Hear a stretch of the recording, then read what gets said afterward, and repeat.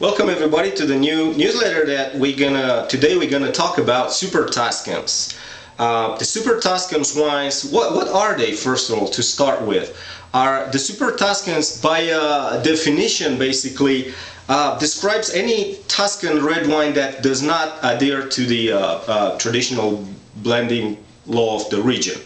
As far as in the last half of 19th century, the law was wine that comes from Tuscany is supposed to be 70% Sangiovese, 15% Canaiolo, and 15% Malvasia Bianca, a white grape that it's of Greek origins, I think.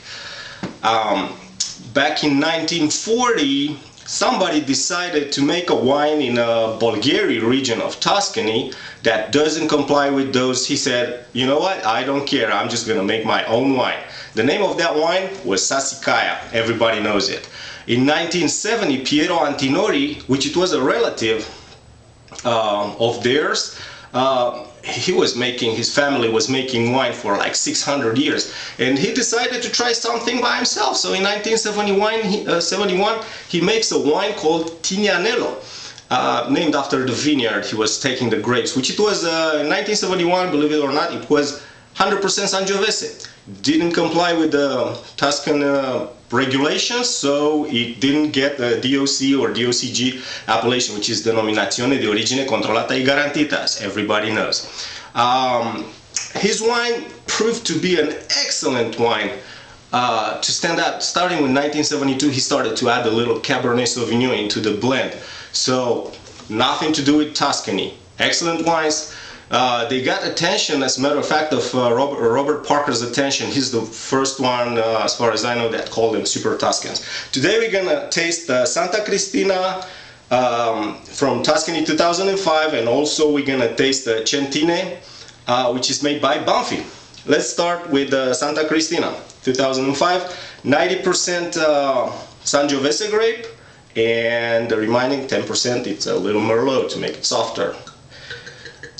Let's see what's the deal with this one. By the way, before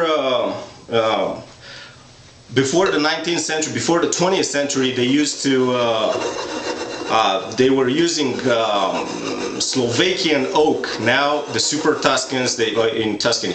Now the Super Tuscans, they use small little French barriques. Also, they were using, I think, chestnut oak at the time. Let's see the color of this wine to start with. It's very clean, great color, still young wine.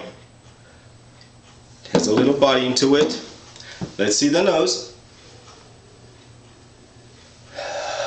An infusion of tea, this wine. A lot of greens, a lot of bell pepper in there. By the way, you know what that tells us? It tells us that the fruit was overshadowed. According to my experience, I might be wrong. Typical for the old world. Let's see how this wine tastes.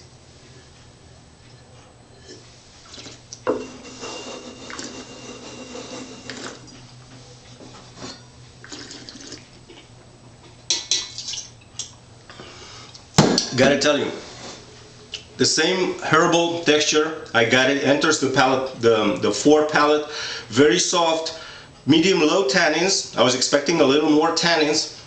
In the mid palate, develops a little bitter acidity, triggers the saliva again.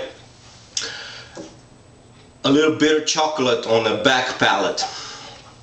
Comes back with a medium alcohol, so it's a medium body, it's a nice, fun, easy drinking wine. I bet you this would be a little better probably with the food. It's a food-friendly wine.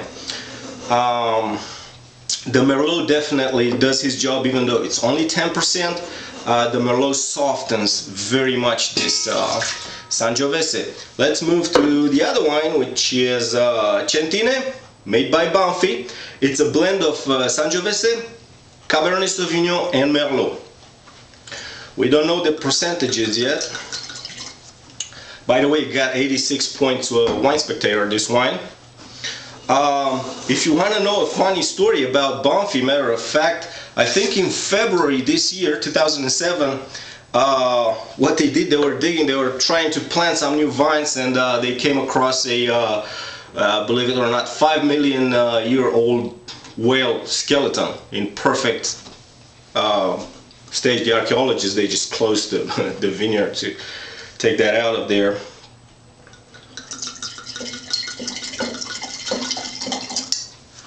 Let's see what this wine has to offer.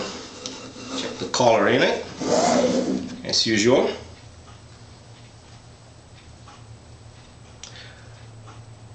Ruby red, deep ruby red, inky rim, indication of a young wine, of course. Let's see the nose.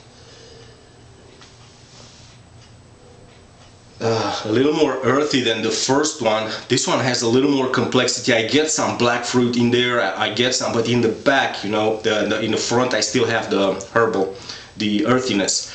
In the back I get some ripe, I got some black cherries, a little more complex. Very impressed. By the way, both of the wines are under $10. I think it's $8, $8 to $9 each one of them. For Super Tuscan, perfect price. Some of the Super Tuscans, they really up in the hundreds of dollars price per bottle.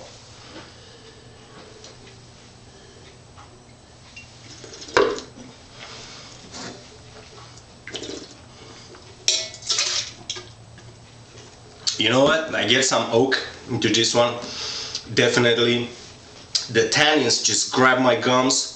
It has a medium plus tannins. Makes it perfect fit for red meats, medium rare steak, that sort of thing. Food with high protein to balance it out. In the back I have a little bitter chocolate. Also a lot of black fruit. Beautiful wine. Good representative. No wonder it got 86 points. I would have given it 88, to be honest with you. Although for this price, it's probably a perfect wine. Very impressed, very impressed. The Super Tuscans are something you definitely have to try. Please let me know, leave your comments, and let me know if there's any particular wines you would like to taste, to see me tasting basically in the future. Thank you.